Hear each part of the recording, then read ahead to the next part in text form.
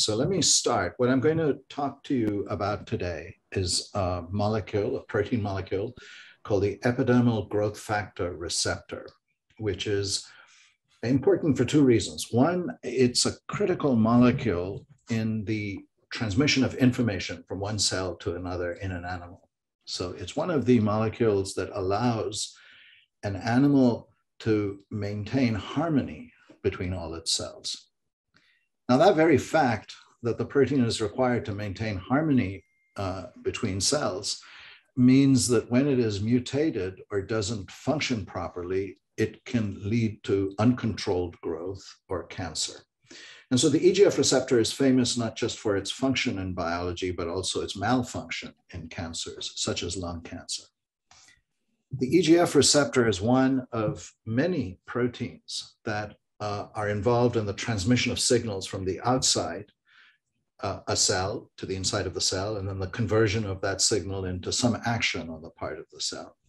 And so these cell signaling proteins, because they're so important for maintaining balance, are often mutated, are the ones that are often mutated in cancer where they go wrong. There are many different kinds of cell signaling proteins, as you might imagine, but today I'm going to focus just on one particular protein, the epidermal growth factor receptor, and it's a transmembrane receptor.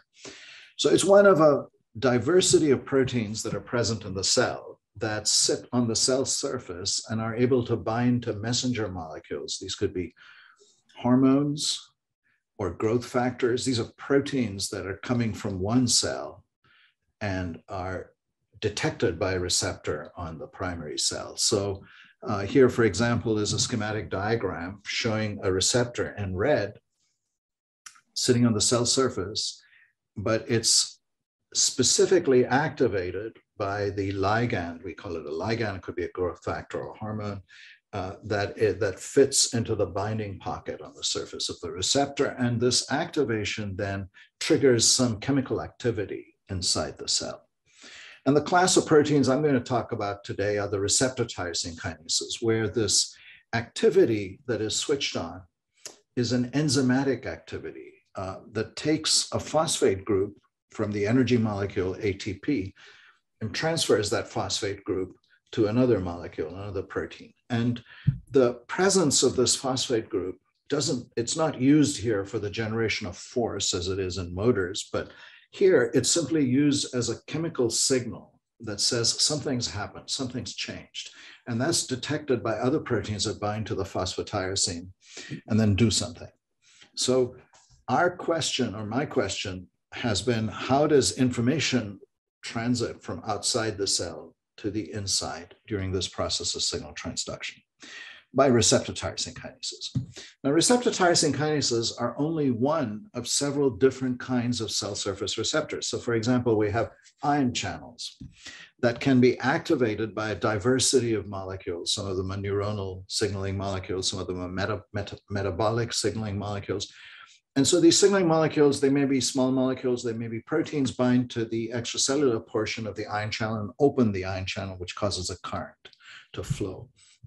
They're the famous G protein coupled receptors, or GPCRs, that are the biggest class of drug target molecules in the cell. And they contain 7 or more transmembrane helices. And they have extracellular portions that also are not shown in detail here, but they also bind to ligands. And then their structure changes and they generate a signal inside the cell. And then there are the receptor tyrosine kinases, of which the EGF receptor is one example. And the receptor tyrosine kinases differ from the other two classes of receptors in that they only have one transmembrane segment. So proteins cross the membrane using a structure called a helix, specifically an alpha helix. And this one has only one alpha helix, which you can think of as a cylinder crossing the membrane, whereas these others have several, 7 or more. And one of the consequences for that has been that we have now obtained, as a field, very high resolution images, first using X-ray crystallography and second using cryo-electron microscopy, of what these ion channels and GPCRs look like in their intact form in the cell. So the understanding of how the ion channels in the GPCR switch on and off is quite deep now. This situation contrasts markedly with the receptor tyrosine kinases, for which there is no image, no structural atomic level image of the intact receptor, including all the pieces I've sketched here. And the reason for that turns out to be quite simple. There's the single alpha helix spanning the membrane, and the connections between the transmembrane helix and the parts that are outside and inside are rather flexible. And so, and this is going to be a theme of what I'm going to say later. And so, in order to be imaged either by X-ray crystallography or by cryo-EM, thousands and thousands, if not hundreds of thousands of molecules have to be averaged and imaged. That's how the image is generated. And if there's segmental mobility where the parts are not rigidly held with respect to each other, they get blurred out. And I'm going to show you this. And that's a fundamental reason where so far we don't have structures of intact receptor tyrosine kinases. And so that has raised some questions. I'm going to just look at one today about how the binding of a hormone, shown here in violet, outside the cell, results in the switching on of the kinase inside the cell. So that's the question. And the reason this question is very important is not just because we are interested in how things work. I mean, for me, that is a primary motivation. How do things work? How can we understand a mechanism? But also because, as I said earlier, these things are mutated. The receptor tyrosine kinases are mutated in many cancers. And we need to understand how the mutation affects the activity in order to precisely target the cancer molecule. And so the EGF receptor has a unit inside the cell, which is shown here, a protein domain that's called a kinase domain. And it's the part that does the work of transferring phosphates. So you can see the molecule ATP here. The phosphates are in reddish color, has 3 phosphates, as I'm sure you know, and the third phosphate is transferred to another protein shown here in green. And so that is the essential working part of any of the 500 kinases in our genome. And the EGF receptor has one such. And as I said, in cancer, what happens is that the control mechanisms that keep the kinase activity off until a signal is received are disrupted. And this has been understood in great detail over the last 2 decades. And what I'm showing you here is an image generated in my lab of a drug developed by Novartis called Gleevec. And Gleevec is shown in green, and Gleevec is targeting the kinase domain of another tyrosine kinase, not the EGF receptor, called the Abelson leukemia virus tyrosine kinase. This happens to be the first example of the precise targeting of a mutant form of an oncogene protein, and this drug has been very successful in the clinic. Now, there are 2 issues. This lecture I'm giving today is not about how these drugs are developed, but rather about understanding how these kinases switch on and off. And there are 2 issues that are raised immediately in the development of such drugs. One of them is that developing these precisely targeted inhibitors involves understanding how the proteins switch on and off, because you need to be able to jam the work specifically for one kinase and not another. And so an enormous amount of effort goes into understanding how is the switching mechanism going on and off so we can target the appropriate state of the system. Another problem, and a very, very serious problem, and it's really a very sad situation, and that is that as soon as a human takes one of these drugs, in some cases, within weeks of taking the drug, the cancer cells respond with mutations that cause resistance to the drug. And so it's an ongoing battle between the development of a new drug, the acquisition of resistance, and then the modification of drugs. And all of this require a fundamental understanding of how these proteins work. And so with that, that's all I'm going to say about drug development today. And I'm going to now switch to trying to share with you what we understand about how receptor tyrosine kinases in general and the EGF receptor particularly switches on and off. So the first puzzle that confronts us when we look at receptor tyrosine kinases is that there are many of these in our body. there are 60 human receptors, and these are grouped into a smaller number of families. For example, the EGF receptor shown here on the left schematically is one of 4 members of a family that are called HER1, HER2, HER3, HER4. Some of these names are familiar to anybody who's looked at the etiology of, say, breast cancer. Now, if you look at these receptor tyrosine kinases, what's startling here is that the extracellular portions are all different. They're hugely different. In fact, there is a very interesting evolutionary story here, which I'll just mention very briefly, because what's interesting is that it was discovered that at the base of the Metazoan evolutionary tree, that is the evolutionary tree that led to the diversity of animals we have here, at the very root of this tree, before animals, the Metazoans actually emerged, there were far more receptor tyrosine kinases in that hypothetical ancestral cell. This is information derived from sequencing organisms like choanoflagellates. In fact, choanoflagellates have hundreds of tyrosine kinase receptors, far more than humans. And none of them, except for maybe one, has any similarity to the extracellular domains. They're receptor tyrosine kinases for the transmembrane and intracellular part. And so it looks like evolution, when it went down the animal lineage, tried out many different kinds of ligand binding domains and then abandoned a whole lot of them and kept the ones that we have here in human and animal current vertebrate systems. So if these receptor ligand binding domains are also different, how does the receptor switch on? How does it understand that a ligand has bound? I mean, the mechanism must be different for every receptor tyrosine kinase. So it turns out actually in essence, the mechanism is probably the same in essence for all receptor tyrosine kinases. And one of the clues to this comes from the realization that in certain cancers, such as glioblastoma, what happens is that the extracellular domain of the EGF receptor is either deleted completely or partially. And when you do that, the truncated form of the receptor that's shown on the right is extremely active.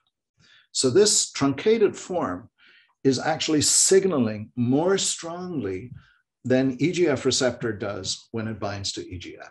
And so that immediately tells us that in fact, the transmembrane and kinase domains of these receptor tyrosine kinases are perfectly capable of switching on and signaling strongly on their own. And in fact, one way to think about it is that the extracellular domain acts as a brake on the kinase, and the binding of the ligand releases that brake and lets the transmembrane and kinase domains do what they're perfectly capable of doing. So that's one way to look at it. All these diversity of extracellular domains are just inhibitory or repressive modules, and the ligand's job is to just get them out of the way so that the transmembrane and kinase domains can signal. And so that leads to this idea, which we can credit to Yossi Schlesinger and Yossi Yarden, that the fundamental mechanism for the activation of most receptor tyrosine kinases is, or maybe all, is either dimerization or alteration of a dimer. And so what happens is that what the ligand does is it converts the extracellular module from a shape that doesn't permit dimerization, not shown in the schematic diagram, to one that permits dimerization. And when the kinase dimerizes, it has a principal component of dimerization just coming from the transmembrane and intracellular modules. Now, there are different details when you look at different families of receptor tyrosine kinases. For the epidermal growth factor receptor, one of the kinases in a dimer actually acts on the other one and turns it on through a mechanism we call allostery. These details don't matter for today. It's just that when you form a dimer, it's the parts of the receptor that are inside the cell that are really important for this dimerization. And one of the key things is that they throw a phosphorylation switch. Here is a receptor tyrosine kinase molecule. And what you can see here is that one of the tyrosine residues in this molecule has been phosphorylated in the active state of the receptor, which is shown here. So these receptors turn on, they gain the ability to transfer phosphate. They add a phosphate onto themselves. The addition of a phosphate onto themselves chemically locks the system in the on state, and then it's generating signals. And so that's a really simple, but in essence, I think, correct mechanism for how receptor tyrosine kinases switch on. And if you look at it from this perspective, you don't really even need to understand the details of the full-length receptor, because all you need to know, and we know this from lots of structural analysis, all you need to know is that without the ligand, say EGF, the extracellular portion of the receptor cannot dimerize, and then the ligand changes its shape so that it dimerizes. Now, there are some exceptions to this which don't actually break the rules, such as insulin receptor, which is always a dimer. And there, the insulin molecule is just rotating the dimer into competent and incompetent states for catalysis. And so our current understanding of the receptor is pieced together. As I said, for no receptor do we have an image of the intact molecule, but it's pieced together from the work of many laboratories in many countries.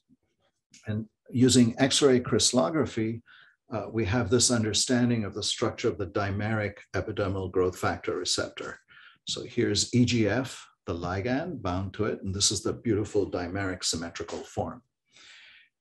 Then for the transmembrane helices, we have NMR structures, some from my group, but principally from a group in Russia, of Bakharov et al. And for the intracellular module, we have structures from many labs, including my group, as to how the kinases interact. So this is our understanding of the mechanism, the structure and the mechanism of receptor tyrosine kinases before the new work that I'm going to talk about now. And at this point, I might just pause briefly. And, it's very difficult, I find, teaching on Zoom, lecturing on Zoom, because you cannot tell whether the audience has fallen asleep, is eating dinner, is watching YouTube, or is greatly interested in what you're saying. So it doesn't matter, but I will pause and just ask, is there any question I can answer at this stage?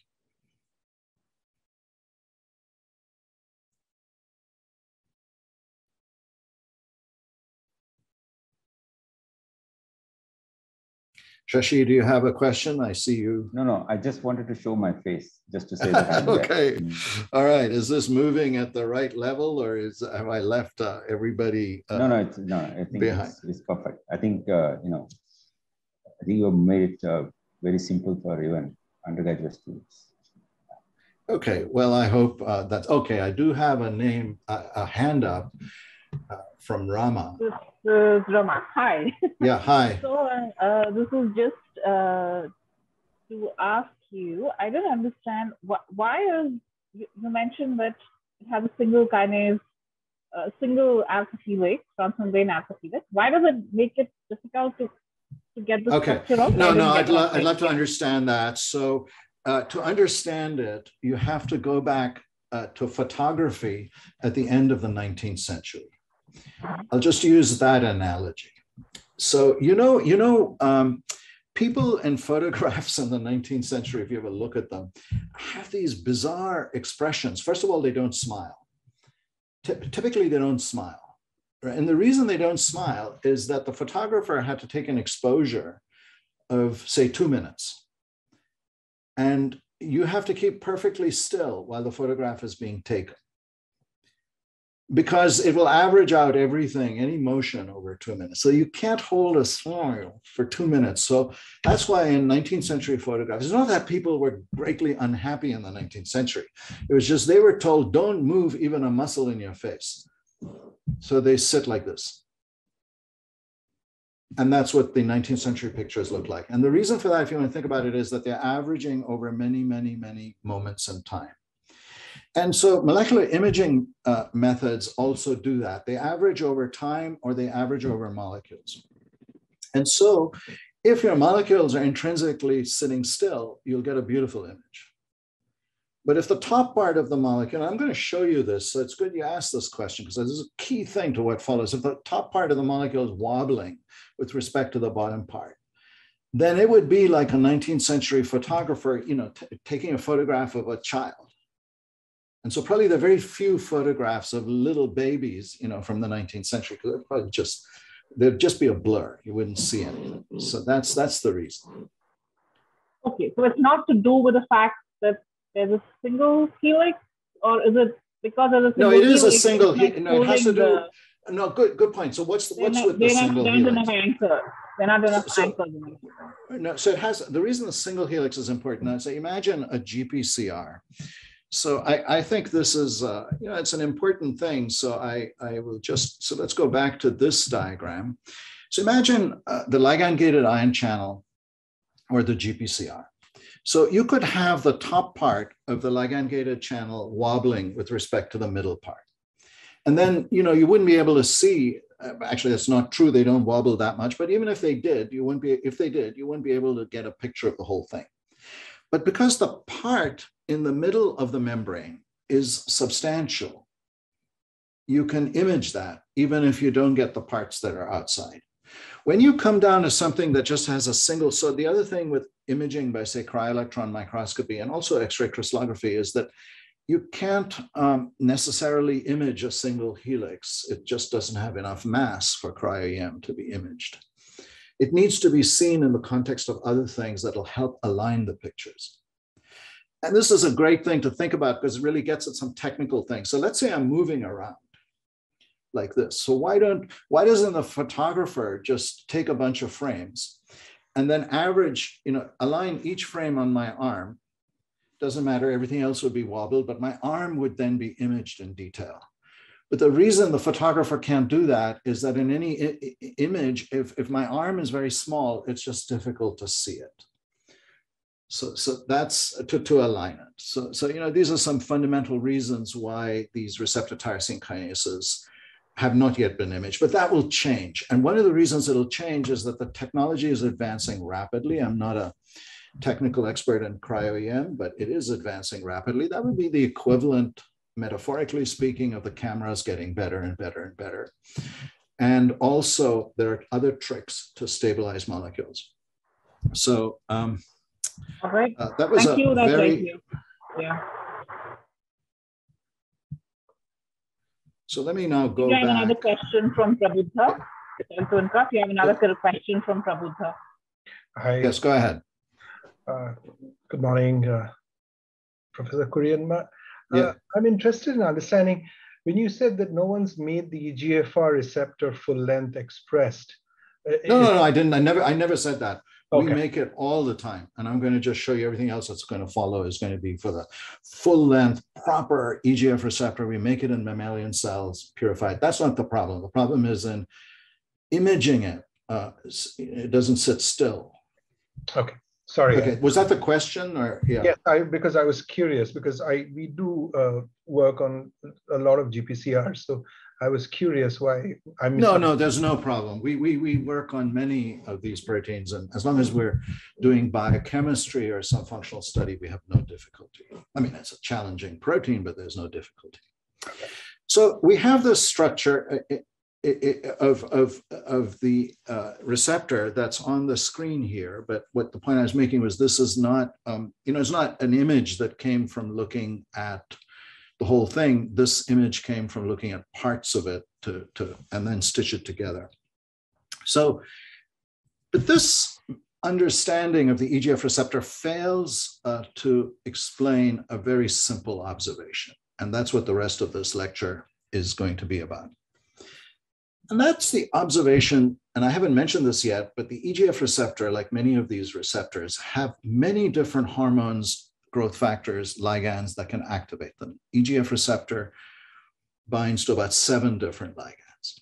And 2 of them are shown in this schematic diagram, EGF itself, epidermal growth factor receptor, or transforming growth factor alpha, TGF alpha. They both look very similar, but they're just slightly different in their sequence and their structure.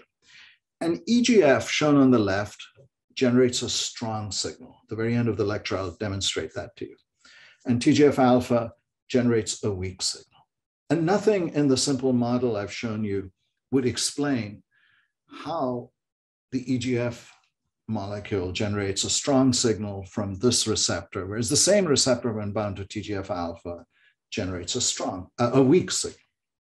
Nothing in the model would be able to explain that, because in both cases, they're high affinity ligands. It's not an equilibrium binding situation where one is just not bound as much as the other one. They're bound equally, but when bound, they're generating a different output. So what, and this is my colleague Alana Shepards here at Berkeley has made a lot of insightful discoveries concerning this difference, but I don't have time to talk about her work today.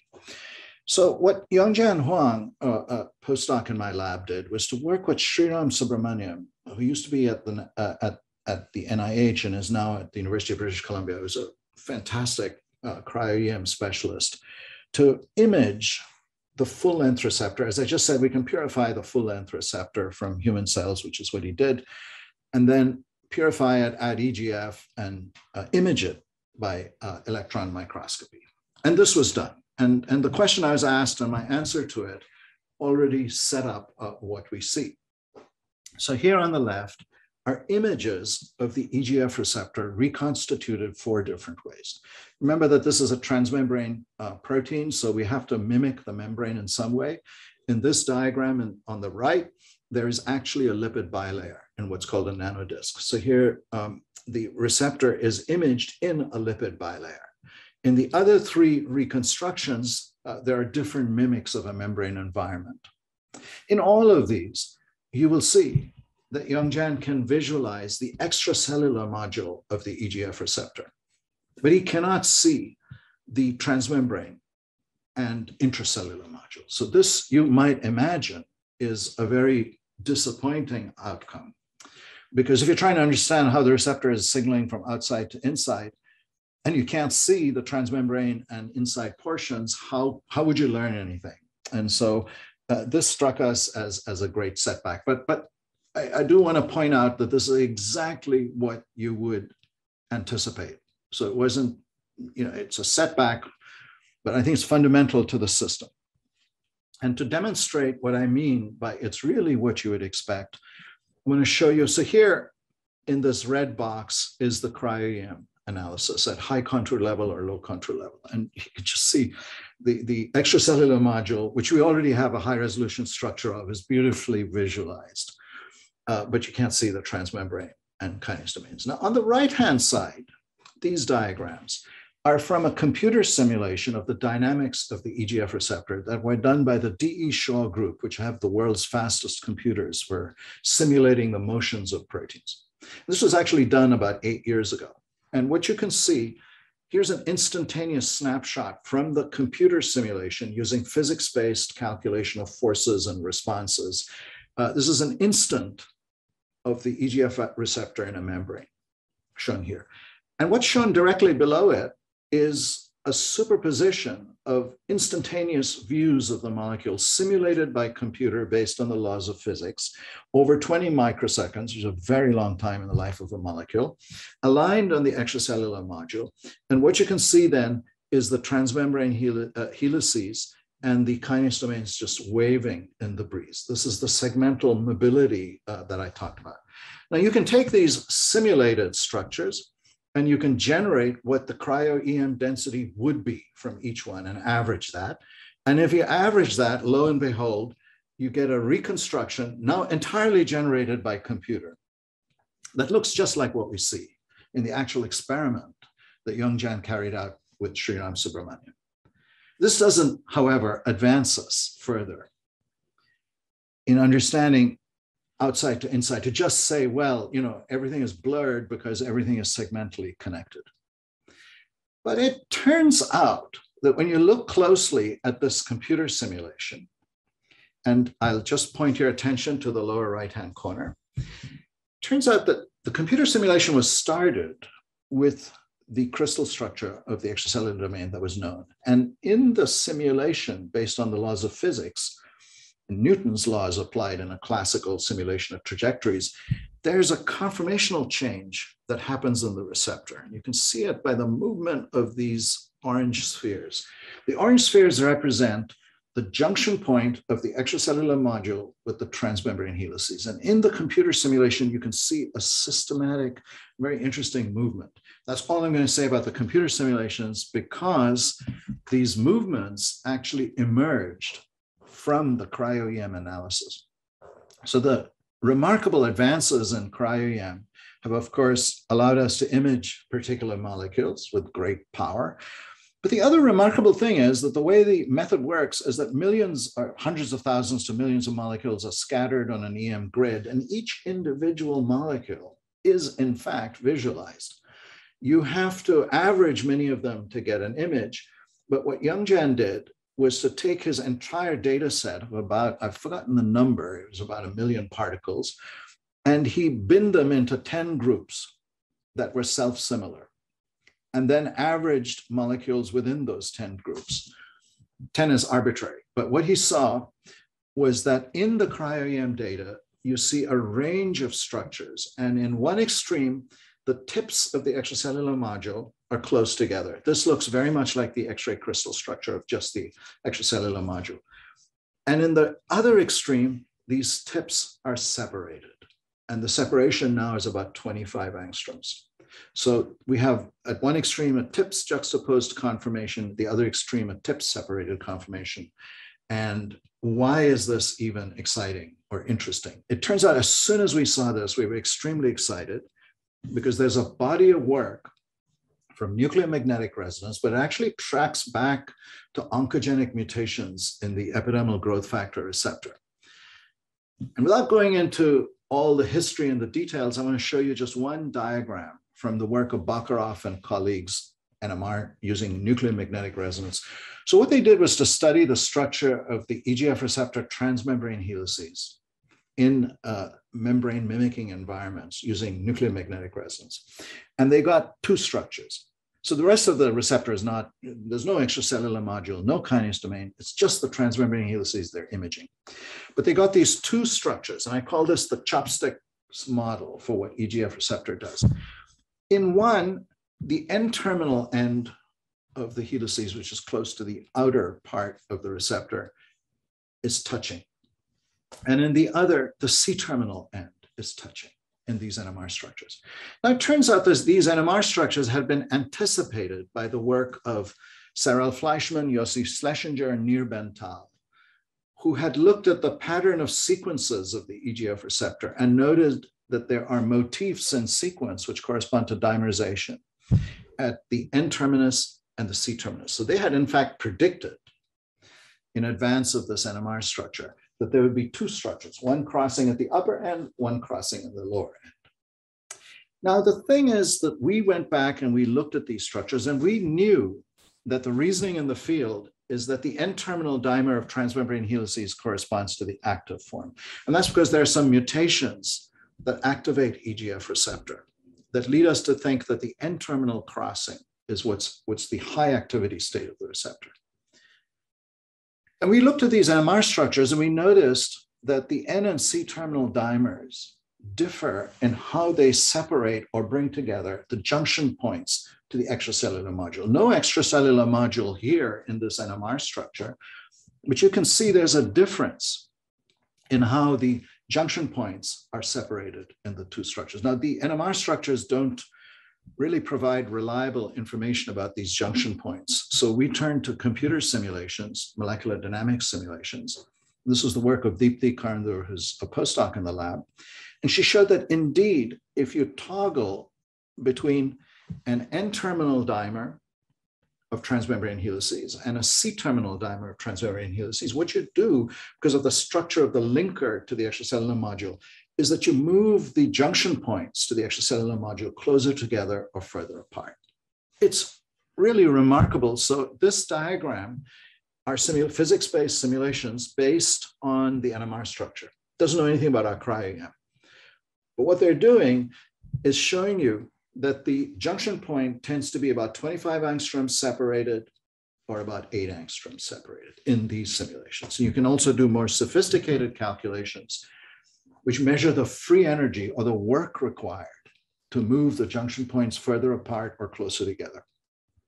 And if in this diagram, what's shown is that if you have an N-terminal dimer of transmembrane helices, you will have to do work to bring the the N-terminal junction points to the extracellular domain close together. So the free energy is low at a large separation, and the free energy goes up as you bring the tips together.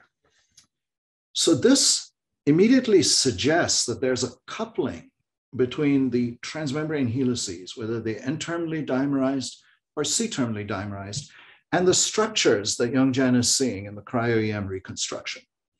And that when you have the N-terminal dimer, which corresponds, we think, to high activity based on a cancer mutation, it will couple to the structure of the EGF receptor extracellular module where the tips are separated. And on the other hand, when the tips are close together, I don't show you in this diagram, we think it couples to the other structure of transmembrane helices. So this was an exciting idea. And to test this, what Youngjan did was to turn to a cancer mutation. So there is a mutation commonly found in lung cancer patients. It's actually one of the most common point mutations, if not the most common point mutation in EGF receptor. And it's called leucine 834 to arginine or leucine 858 to arginine, depending on the numbering scheme that's used. And we know from a huge amount of biochemical measurements that the introduction of this single point mutation into the kinase domain of EGFR. So this mutation is actually in the kinase domain, close to where ATP binds. The single mutation increases the kinase activity of EGFR substantially. In fact, it is an oncogenic mutation. And so what Youngjan did was to prepare this mutant form of EGFR where there's a mutation in the kinase domain and look at it. And so I can tell you what happens is he still doesn't see the transmembrane helix. He still doesn't see the kinase domain. But now the kinase domain, which is in his samples, is mutant. And that mutation has changed the distribution of structures for the extracellular domain. And to show you that, what I show you here is on the top panel, the cryo-EM reconstruction for the tip-separated conformation of EGF receptor mutated. This is the cancer mutation. Two structures. One of them is what we call tip-separated. The other is what we call tips juxtaposed. And that's being compared at the bottom to that of wild-type EGF receptor, which I'd already shown you.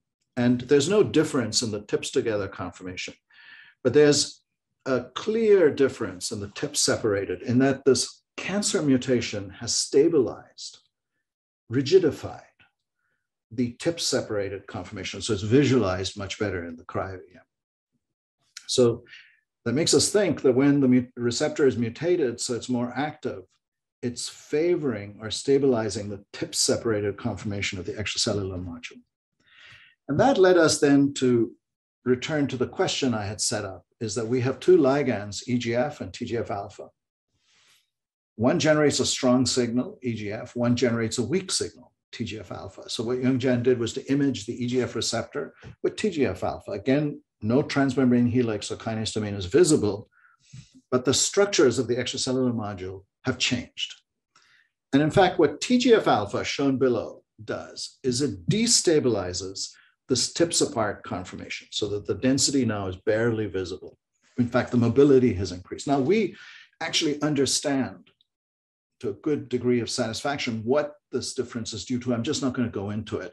It has to do with the shapes of TGF alpha and EGF being slightly different, and those shapes leading to changes in the disposition of the extracellular module. In particular, the only thing I want to say is that this leg of the receptor is very rigid, and you can think of it as a rigid rod. And because it's connected rigidly to the ligand binding module, when the shape of the receptor changes, that's transmitted into a change in the orientation of this leg here. And that's what underlies this difference. So to summarize what we found then, we conclude, we haven't proven, but we conclude that increased activity, signaling activity from the receptor corresponds to stabilization of the tips separated. Oh, I have a mistake here.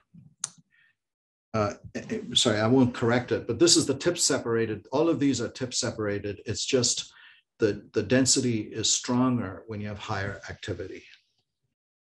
Now, proving this requires a lot of experimentation in cells that are expressing the EGF receptor, and we have begun to do that. I'll just show you one experiment.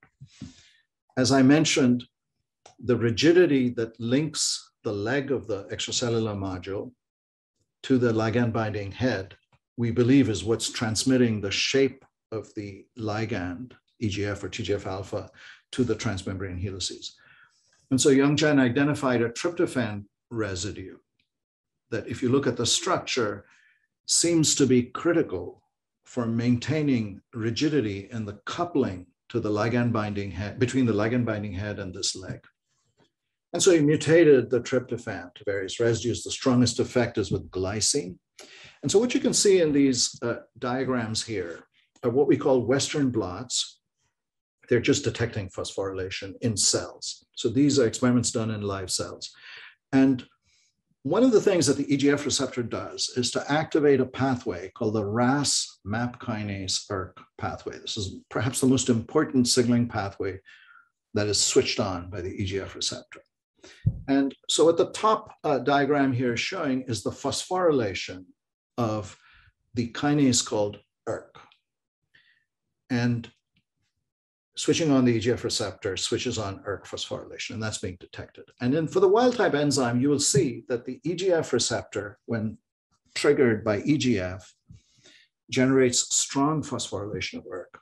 But when triggered by the same amount of TGF alpha, it generates weak phosphorylation of ERK. So this is a demonstration of that biased signaling that I had mentioned to you earlier. And if you make this single point mutation in the extracellular module of the receptor, that difference is diminished. And the receptor is no longer able to clearly differentiate between the two outputs. And so this is something that supports the idea that the biased agonism is coming from coupling to different toggle states of the receptor, where the transmembrane helices have preferred ways of dimerizing. It's a hypothesis, not directly proven yet. And that difference in the ways of dimerizing couples to differences in whether the kinase domains are permitted to interact in the activating manner, or whether the activating manner of interaction is disfavored. And so I'll leave you with that thought, and with that end, and thank in particular Youngjan Huang, he was first a graduate student in the lab and then stayed on as a postdoc, and Deepthi Karndar, who's a postdoc and did the computer simulations. This has all been a wonderful collaboration with Sriram Subramaniam, who's the cryo-EM expert, I'm not, and Alana Shepards, my colleague at Berkeley, who's studying the transmembrane helix and how it communicates to the kinase domain, and Jay Groves, who does single molecule spectroscopies, and I didn't discuss the work we're doing with him. Okay, with that, I will end. And if there are any, oh, I see a hand raised. So Shashi, do you have a? Yeah, great, fantastic talk. You could have gone for another hour, I guess. Very nice. So I would, two questions. One is related to this kinase mutation. Would that also make your TGF alpha bindings giving it a stronger signal? Or is only I mean, I think we haven't. The prediction is yes. I can't remember standing here at the moment whether that experiment is done. I would say absolutely that my prediction would be that the mutation in the kinase domain would bypass control from the extracellular domain. It stabilizes the on state a lot. And so, then this bias of shifting the equilibrium probably would be minimal. But I'm sure that is known, but I don't remember. I have to check with Youngjan. Good question. Thank you. Ayush? Yeah, so even, your EM pictures was not showing so much of difference in the ligand, right? Binding. The ligand looked very similar, both the ligand. Yeah, no, actually that's not true. I just chose not to. Okay. So it turns out we can very clearly see what's happening, but for that I would have to, peer into the molecule, show it to you. I could do that, but at this hour, very early for me and late for you, it's going to tax, our visual perception too much. But really, I can show you what's happening.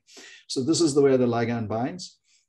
and there's a movement like this, like EGF is a little open, yeah, and TGF alpha is a little closed, and because there's rigidity in the connection here, that that results in a swiveling, and that can generate the scissors motion, and we can sort of track all that structurally. We also track it by computer simulation. So I think we do get that. It's just more detail than I wanted to share. Great.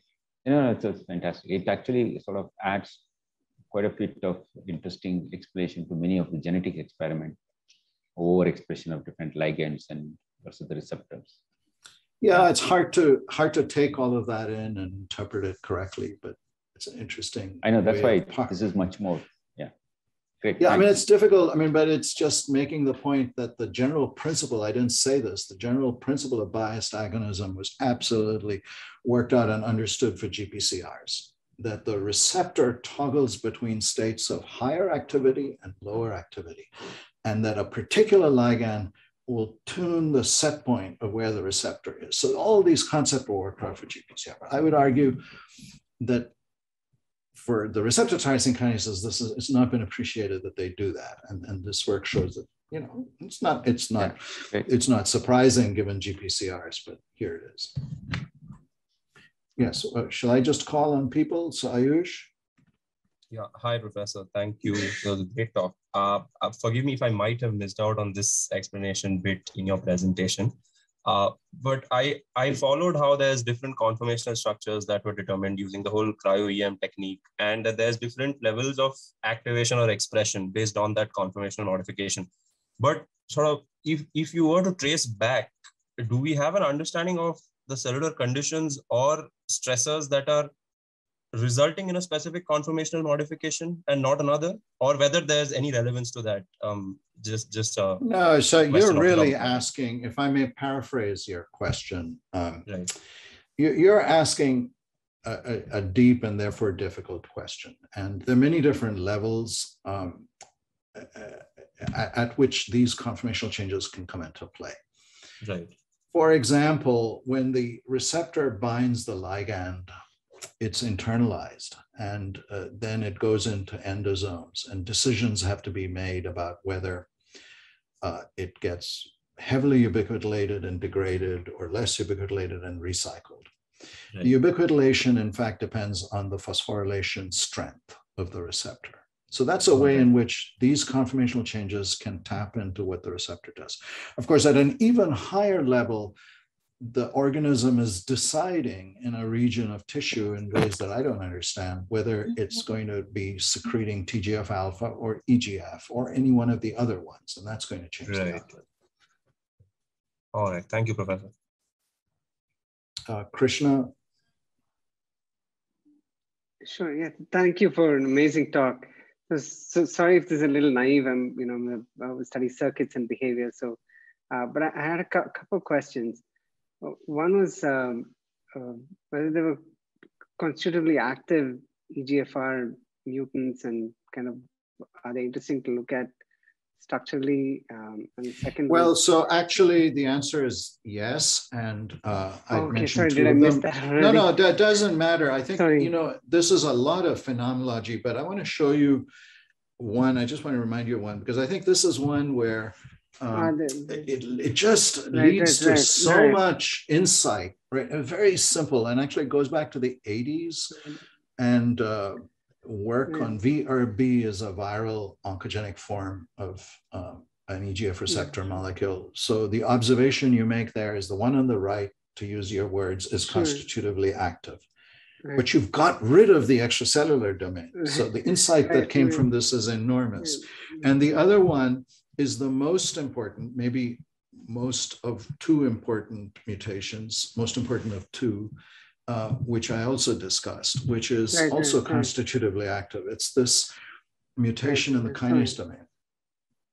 Yeah, no, these are very, I mean, actually both of these are in the clinic. I mean, important in the clinic. So in glioblastoma and in lung cancers. So, it's good to be aware of them and understand how they work. Right. No, I guess my question was more about whether there were, constitutively active mutants that were more interesting from a kind of structural perspective? I mean, these are nice, but they seem to be more on the transmembrane, the kind Oh, of yes. thing. I didn't put that in for the interest. I didn't put that in. So, our paper, which is in bioRxiv, so it can be read by anybody who's interested. But it's being reviewed at a journal. And, reviewing scientific papers is usually hostile combat, right? But there was a reviewer who pointed out to us, hey, your stuff is very interesting. But have you noticed that there are some cancer mutations that lead to constitutive activation of the receptor? And I should have put that into this talk. And these mutations, they're actually fantastic. So if I show you where these mutations are, so here's the tip separated. And you've heard a whole song and dance about how the tip separated is probably higher activity, okay? And this is the tips together, which are juxtaposed, which is lower activity. And so this reviewer pointed out that there are cancer mutations in this tip. There are two mutations in this tip that activate the receptor. And if you look at the model on the left and the model of the right, these mutations, which create hydrophobic residues, which means they're sticky, would be close together in the tip separated, and the mutations would not be located at the same place and the tips juxtaposed. So in other words, the mutations are located beautifully to interact across the dimer in the tip separated form. And really so that may be an answer to your question. That's a very, that the cancer has already tested. Yeah. Yeah, it's really cool. So I think you have to be careful though, because, we're very quick to see correlations and interpret them. You have to get lots of these correlations before we're sure that we're, our structures are right, but whether the interpretation is right, it'll take time. Yeah, so I have another question. Sorry. So it was about, about AlphaFold.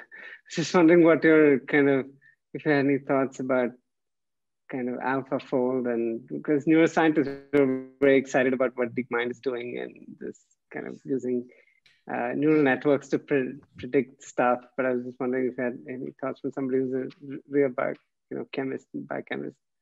Well, I haven't been able to assess AlphaFold because I don't understand machine learning. And, clearly we're going to have to change our educational mission in biology to include a lot of machine learning. That's the first conclusion I draw from that. The second conclusion is that what AlphaFold does in cases like this is to give you, for things that I've looked at, it will give you, I'll tell you what I think. First of all, it's a very exciting advance.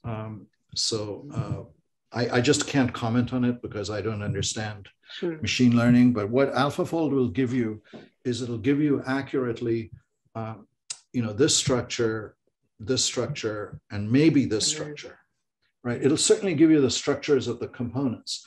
At the state of development today, it doesn't seem particularly good at putting the pieces together. But actually, if you get structures like this, then the physics-based computer simulations that I referred to can really move us along. So maybe the bottom line is that in a few years, and I don't know how few, developments are so fast, we will not be using cryo-EM or X-ray crystallography to determine primary structures that maybe will be determined computationally, but we'll be using it in the way that I'm showing you here, where we're trying to figure out nuances where you really want the direct image. Maybe the computer simulation would also tell you that's what you're going to see. Thank you. It was a really amazing talk. Well, thank you. I appreciate it. And I appreciate the questions. Thank you. Gayatri? Hi. So if I understand right, the L839 mutant is in the cytoplasmic domain. It's in the kinase domain. Yeah. So when it stabilizes the tip of the extracellular domain, how does it communicate? And I'm surprised that the transmembrane helix is not ordered. during this communication? No, it is. So I think the very important thing, so this, let me just deal with the second part of the question correctly. First, the way I would think about it is the kinase domain is ordered, the transmembrane helix is ordered, and the extracellular domain is ordered. Okay, I mean, in different states, but they're all ordered. So the question is, why do we only see the extracellular domain? That has to do with a purely technical aspect of cryo-EM. But I'll go back to the photography analogy. So imagine you have a photograph of a person waving his arms, and you have hundreds of these photographs. And in each one, the arm is in a different conformation, and you do need to average many images to get high resolution detail. Now, the way you would do that is you would take each picture, find the arm and keep it, and then take the next picture, find the arm and align the arm, and you would do that, and then you get a high resolution picture of the arm. So given the current state of development of cryo-EM, small pieces like this and this are simply not detected by the computer algorithms in the initial images, so they can't be aligned. But that's a technical problem, and it may just disappear in the next few years, if you see what I mean. Did I answer the question? Yeah, so my doubt was like when L18839 in the cytoplasmic domain is able to order the tip at the other end, shouldn't the path between them also be ordered? So this flexibility. What I'm saying is, I would say yes. I would say yes, they should be ordered. But things can be ordered, but not segmentally fixed. That's one problem. The second problem is, even if the transmembrane and the kinase domains are perfectly ordered, they're at the limit of what the EM algorithms can detect in order to align an average. Okay. Okay, so that's that's not a fundamental problem. It's a technical problem. And finally, this connection is clearly, transmitting information, but it's flexible in the sense that the receptor can bend. And that's why we're not getting, once we align the extracellular domain, we're not imaging the transmembrane and kinase domains. Okay, thank you.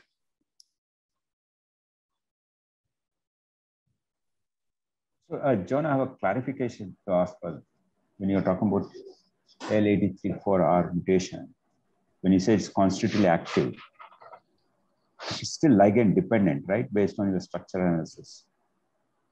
Yes, so actually that's correct. It's just that L834, so there are different kinds of mutations. All of this is an equilibrium, and L834R is definitely active. So you'll see phosphorylation without adding EGF, but it is stimulatable. Yeah. I'm just wondering whether it's the ligand is once binds to the receptor gets activated, but it is not getting back to the original state. So ligand is sort of stuck. Is that what a possibility? So that why it is constitutively active, it is still dependent on the ligand.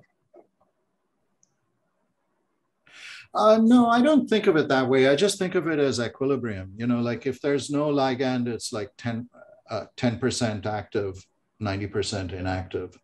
If you add the ligand, it goes to 50-50. Oh. And if you add the mutation, it goes to like 90-10 the other way. So I just see it as an equilibrium process. Thanks.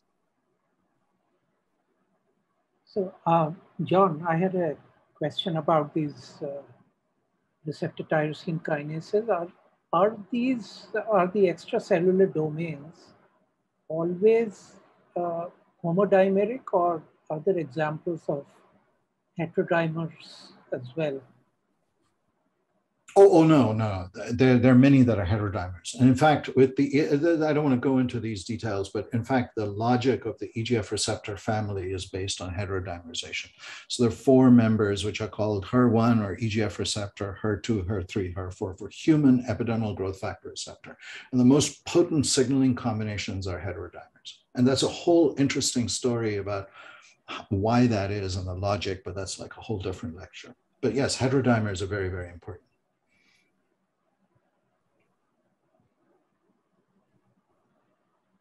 Okay, well, I don't see any other hands. Well, here's your last chance, folks, if you have a question to ask.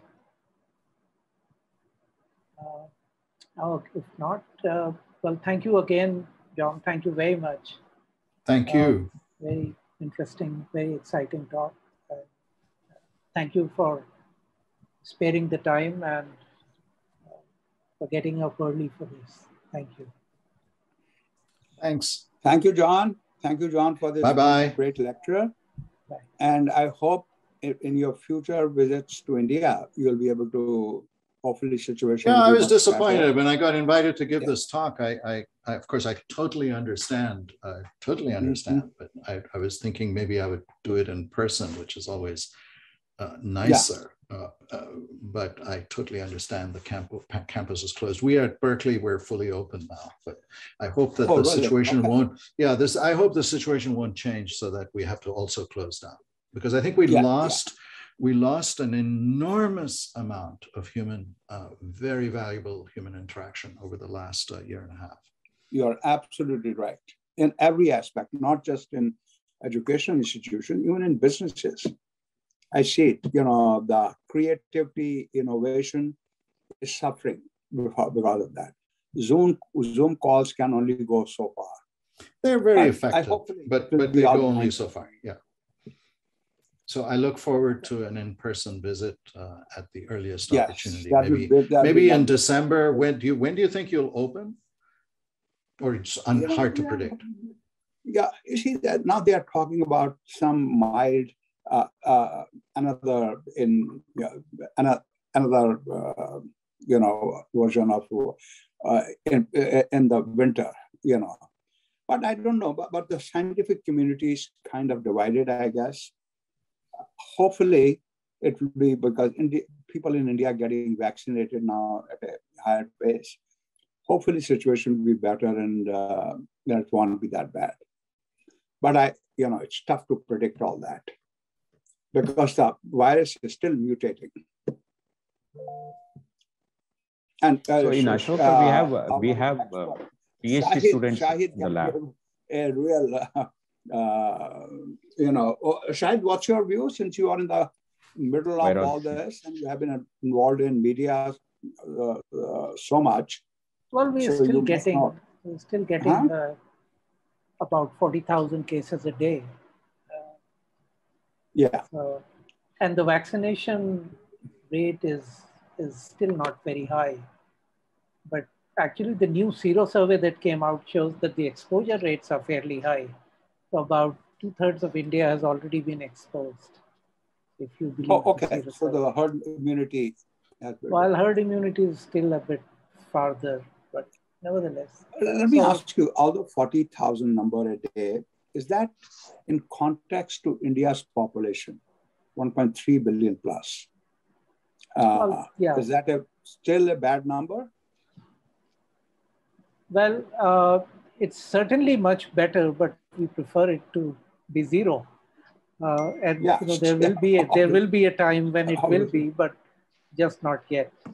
But I think campuses can open with regular testing and yes. In fact, we have PhD students have been working with some rotation, but now we are allowing more and more PhD students work at the same time in the same lab. So otherwise they were supposed to alternate. Some people. But you can't. I mean, you can't have a lecture. I mean, I'd imagine you cannot have a lecture with people sitting close together. So that's what we have to wait. Hopefully by September, October, we'll open that. Okay. All right. Well, I'll be in touch. Yeah. Okay. Thank you. Okay. All right. Thanks again, John. Thank you. Thank you, John. Bye. Wonderful. Bye. Bye.